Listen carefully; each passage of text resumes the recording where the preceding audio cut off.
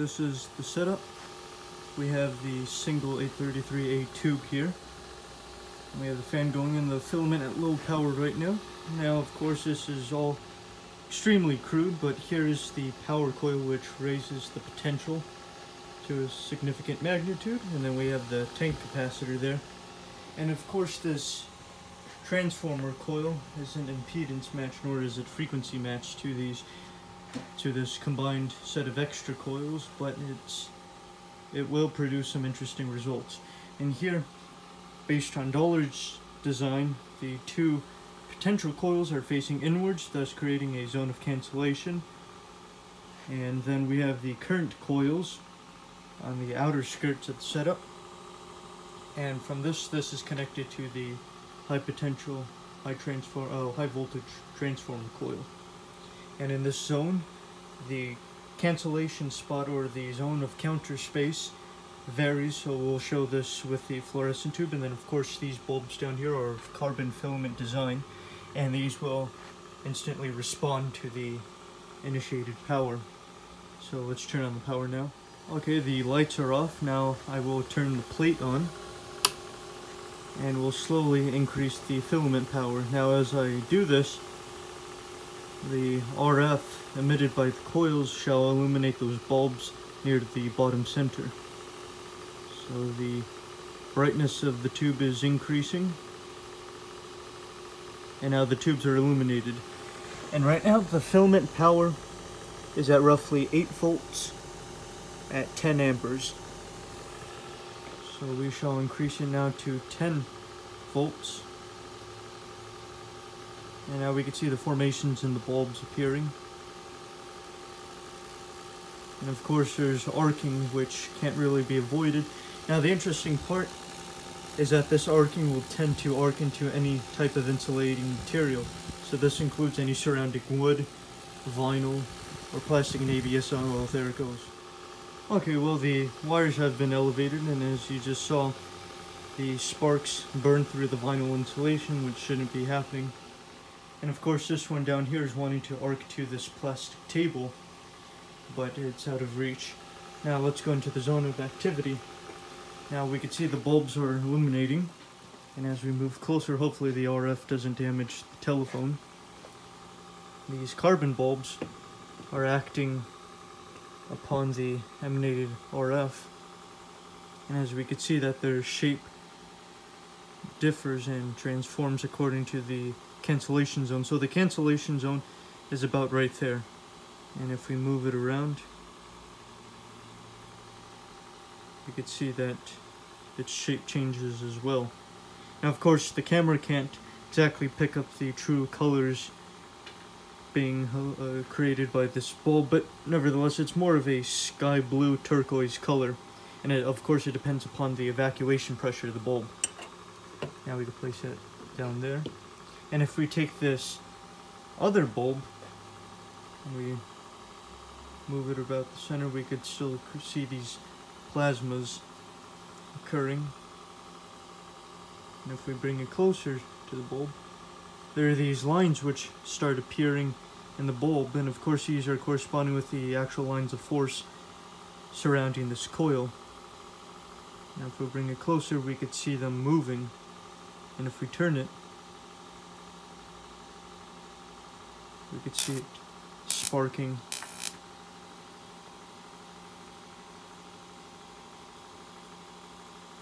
And what's also interesting is there's this gap between the bulb. Now if I move this lamp sideways,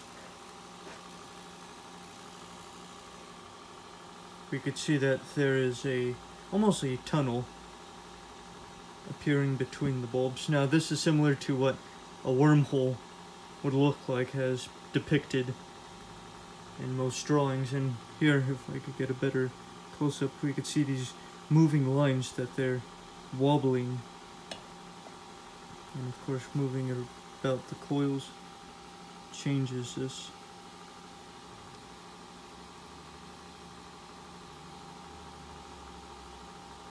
If I bring it near the coil,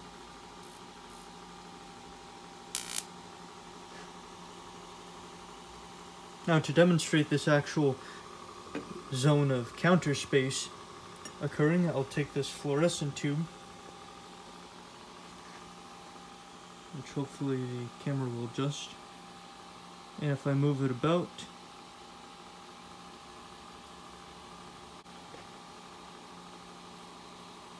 we can see that there's this dark spot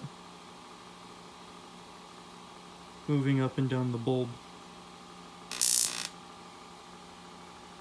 And there's significant arcs which could be drawn off the coils, the potential coils. And if I flip the bulb vertically,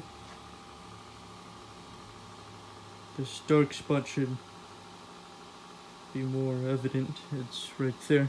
Camera can't really pick it up that much, but if I bring it closer to either side of the coil, it becomes brighter, and the RF intensity, of course, makes the bulb extremely hot, so I can't hold it for long, but the dark spot is right there. It's concentrated, and of course, if I bring it away from the coils, it could be seen again, which is, it's about right there. Potential coils and respectively the current coils further back, because the inverse occurs with these coils at the center does not become as concentrated unless they're further apart from each other. And of course this also affects the distance to which you could light a fluorescent tube. So decreasing coupling between the coils incidentally allows for us to illuminate a fluorescent bulb further away, or increases the overall RF field intensity. So here we have a third carbon bulb on a stick, so that to reduce the amount of hand capacitance present, and moving it near the coils of course increases the field intensity, and moving it back so that to examine the point of cancellation, it occurs about right there where that small formation is occurring. Now let me see if I could zoom in on this camera.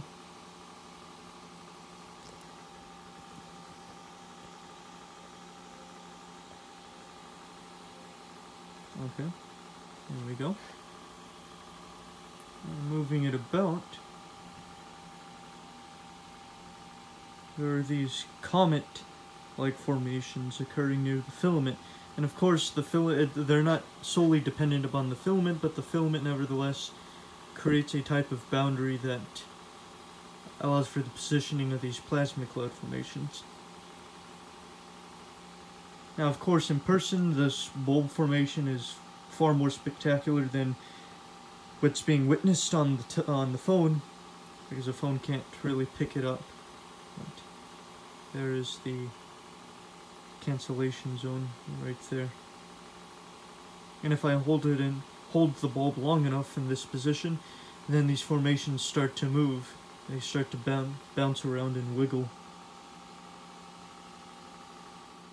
And another test is to take this, also an ordinary carbon lamp, which hasn't been worked in the field as long, so it emanates more of a purplish color, but if I bring it near the potential coils, we could get a small amount of incandescence to occur just through the RF heating of the filament.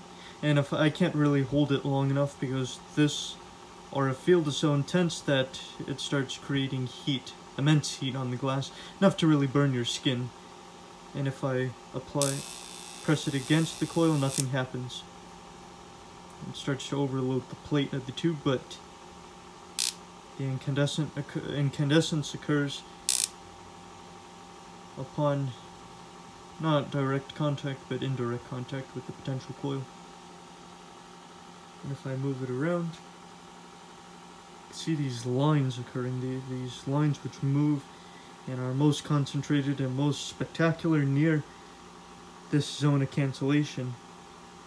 And again, this wormhole shape or figure occurs when these two fields interact or combine with each other at that point right there. So if I zoom in on the bulb, right there, and of course bringing it near, the coil in between doesn't do much, but it does become more concentrated right there in the zone of activity, or least activity in respect to the fluorescent bulb. But really with these bulbs, it's the most zone, the greatest zone of activity, that is. And this plasma likes to be bounded near the filament, but then also likes to stray away from it. Hopefully I could get the camera at a right angle, but moving the bulb along the coil, there are these two half spheres which fill either side of the bulb. And moving them around, they start to turn and then orient themselves with the zone of cancellation. So right there, let me see if I could get a better shot. Okay, well here is a top view or a side view of the bulb, and right now it's on, well, it's near one of the potential coils, the rightmost coil, and if I start moving it around,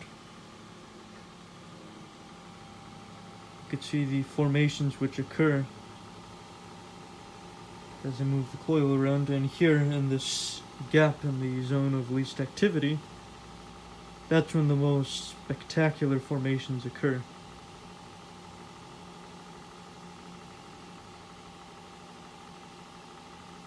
And of course, orienting the bulb and orienting its filament creates different formations respectively.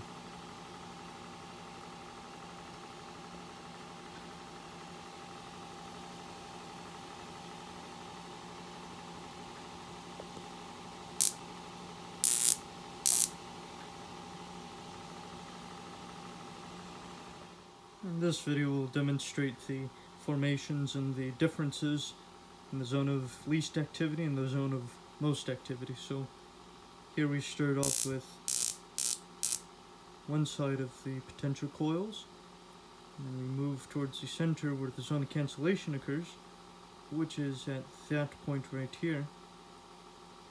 And this is when we get all the interesting formations to occur, very ghostly formations. And then we move away from it and we go to the other side of the coil, and we get the same result as the other side. Moving it away, that's when we get these wormhole shape formations.